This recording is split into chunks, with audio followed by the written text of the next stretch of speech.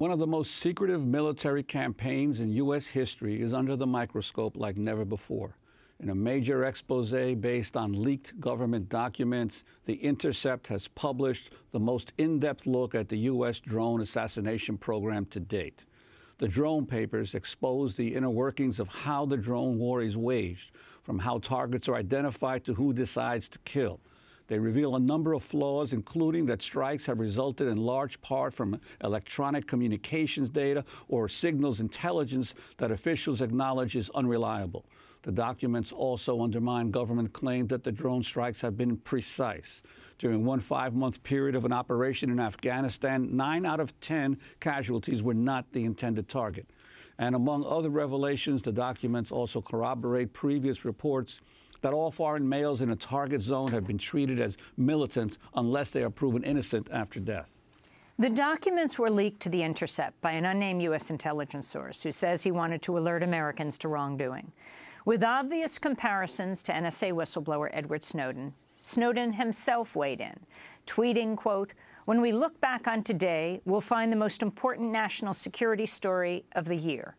In a statement, Amnesty International said the leak should spark an independent congressional inquiry over, quote, whether the USA has systematically violated international law, including by classifying unidentified people as combatants to justify their killings. The leaks include detailed files on the drone war in Afghanistan, just as President Obama has announced his plan to again delay the withdrawal of U.S. troops and extend the occupation of Afghanistan indefinitely.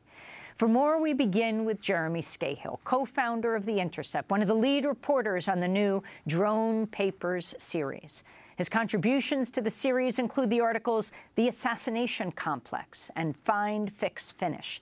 His latest book, Dirty Wars, The World is a Battlefield, is out in paperback. His Oscar-nominated film, Dirty Wars, was done with Rick Rowley. He's also the author of the best-selling book, Blackwater, The Rise of the World's Most Powerful Mercenary Army. In our next segment, we'll be joined by Jeremy's co-authors on the series, Ryan Devereaux and Cora Currier. Jeremy, welcome back to Democracy Now! Astounding revelations. Why don't you first summarize what you have learned? Well, you know, the first drone strike outside of a declared war zone happened in November of 2002 in Yemen.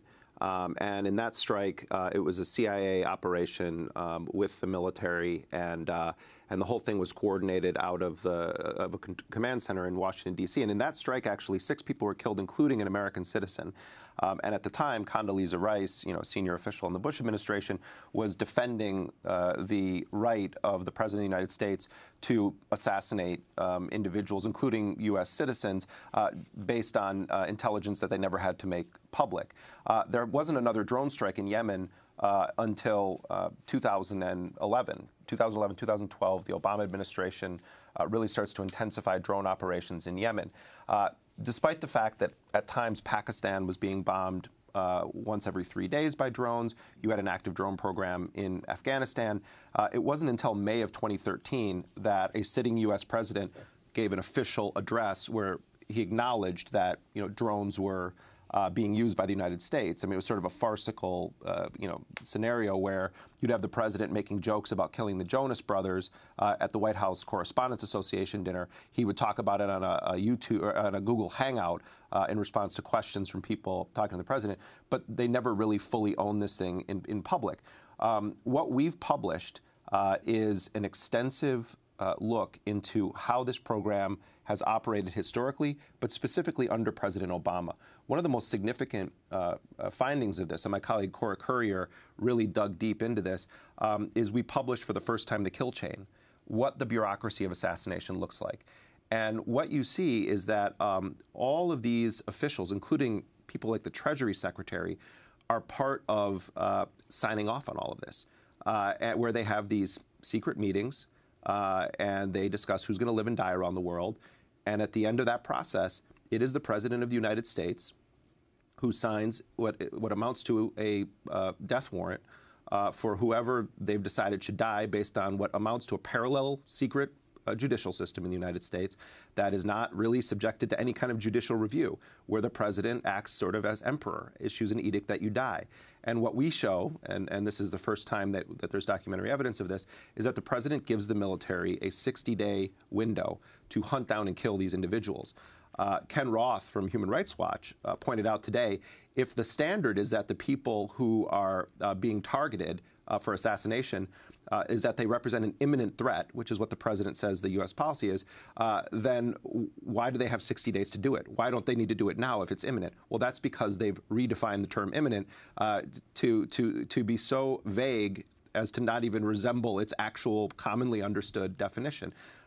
And Jeremy, well, one of the things that struck me is you're finding that so much of the information upon which they base these attacks is based on signals intelligence, not real live intelligence or stuff that they've gleaned from other people they've interrogated, and the unreliability of it. Oh yeah, I mean, look, and this, really we know so much more about this because of the Edward Snowden leaks, but so much of the entire intelligence industrial complex in the sort of in the U.S. empire is dependent upon intercepting people's emails, their text messages, their phone calls, and signals intelligence can be reliable. I mean, if I'm talking to you, Juan, they can do our voice recognition. They can say, okay, we know that Jeremy Scahill is talking to Juan Gonzalez, but when you talk to people who really worked in that world, Cora Courier and I interviewed Lieutenant General Michael Flynn, who was the former head of the Defense Intelligence Agency, the top official running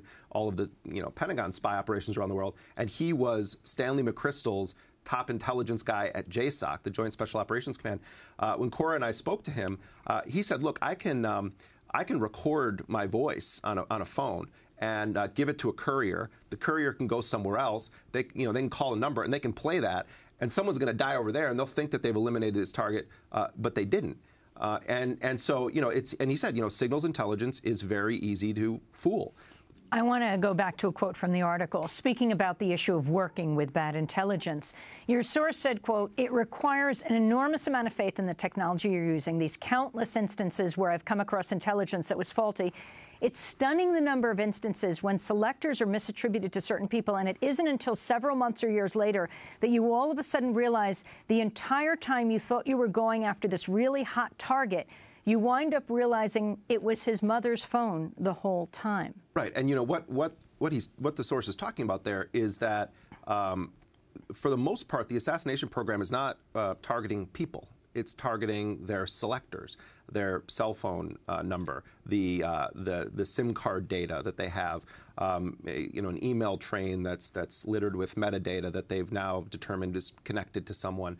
And so I think a lot of the biggest civilian death cases that we have are because they've hit a phone that they think is in possession of a terrorist or a militant, the vague term that they use, and oops, well, we blew up the phone, but, that person didn't happen to be there because this sub-commander of the Taliban happened to throw his SIM card into a bag with everybody else's. They shake it up, and, and this is a tactic that the Taliban use, and then they all go somewhere else. They use it because they know that this is how the U.S., hunts them down and tracks. It's death by metadata, basically. And even in Afghanistan, where the United States has been occupying the country and has troop boots on the ground in Afghanistan, we're not talking now Yemen, Somalia, right, or some of these other places, your information found that as many as 90% of the intended targets were not, of the people killed were not the intended targets? Yeah, I mean, I think the piece that if people, are sort of thinking about what the president said yesterday and sort of, further extending the, the longest war in American history to a point where we don't actually see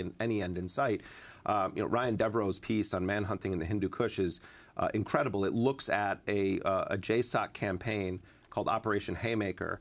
And one of the sort of, among many sort of amazing revelations in it, is that, JSOC claims to be like meticulously, surgically hunting down and killing leaders of al-Qaeda, leaders of the Taliban, and in one 5-month period in Afghanistan where they have all the resources. They have the surveillance technology, they have informants on the ground, they have ability to do night raids, to do after-action investigations, that 88% of the people that they killed in mostly drone strikes, but some other strikes as well, were not the intended target of the strikes. Now, what does that mean? It could mean that they killed the Taliban sub-commander and a bunch of other Taliban people. And so they say, well, okay, we were targeting this one guy, but these people also were bad.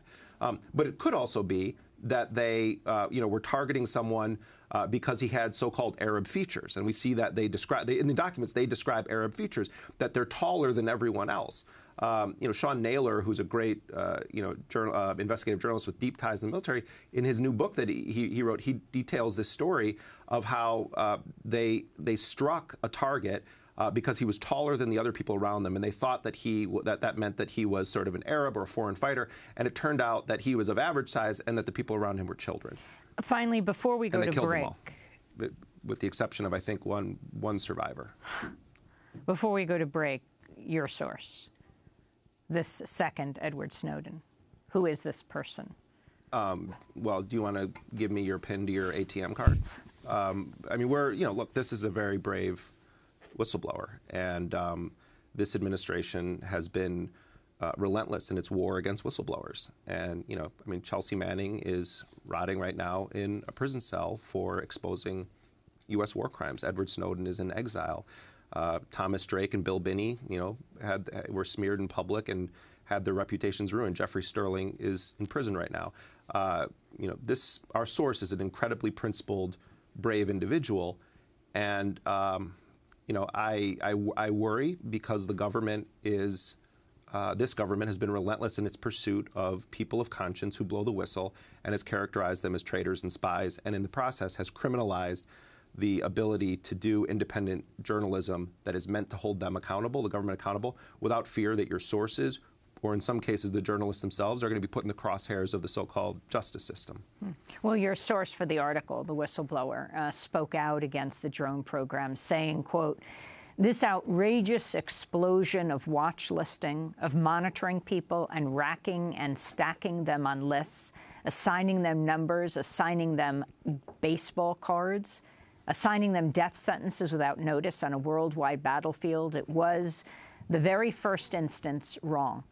We're allowing this to happen, and by we, I mean every American citizen who has access to this information now but continues to do nothing about it." Yeah, I mean, this is, the point, too, is, like, where is Congress in all of this? Where are if this is the most transparent administration in history, especially coming off of the abuses and the torture and everything that marked the Bush administration, I mean, wouldn't the most transparent administration in history actually be a whistleblowing administration? I mean, wouldn't they sort of say, hey, all of this is really messed up. It's against what we claim are our core values.